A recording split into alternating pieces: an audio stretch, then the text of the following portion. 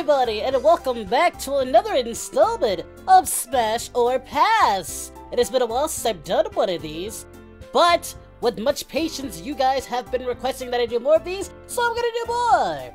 I was checking my comics section, and one of you suggested that I should do Doki Doki. There's not that many characters in Doki Doki, so it's gotta be pretty short, but I thought, why not? Why not? We're going to be checking out the waifus from Doki Doki. Alright, here we go. First up we have Sayori, the lovely, happy-go-lucky Sayori. Oh, Sayori. You are too precious for this world. But I have to say, I like the outfit. I always liked Sayori. Happy-go-lucky childhood friend, you know, just someone that you never thought you'd probably be with, but you would be happy to be with. In any case, if it turns out you had feelings for this person. Because if you don't, she kinda... Well, I'm not gonna go there, but you know what she does in the game. But yes, I'll smash Sayori. Yes, it's a definite smash on Sayori.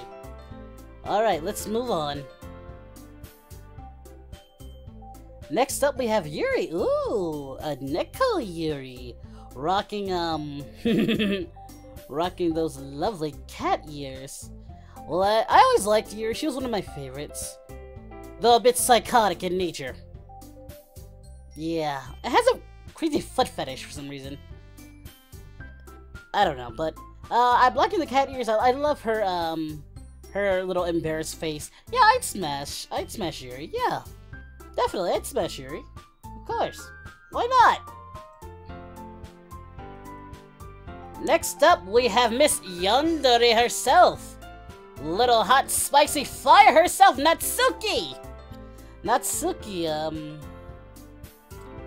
yeah, Natsuki, I feel like she's the most rewarding character to romance because, you know, she's a tsundere, she acts like she doesn't like it, but she really does. I like tsunderes, you know, some tsunderes. I like some tsunderes, but, yeah, I'd definitely go with Natsuki. Of course I'd smash Natsuki. She's definitely smashable material. Of course. So Natsuki, yes, yes, yes. And last but not least, we have, oh god. Last but not least, we have Monika. Just Monika. Yep, this one. You know what the funny thing is? She was the one I was gonna romance. If I had done my gameplay of this, she would have been the one I would have romanced out of all of them.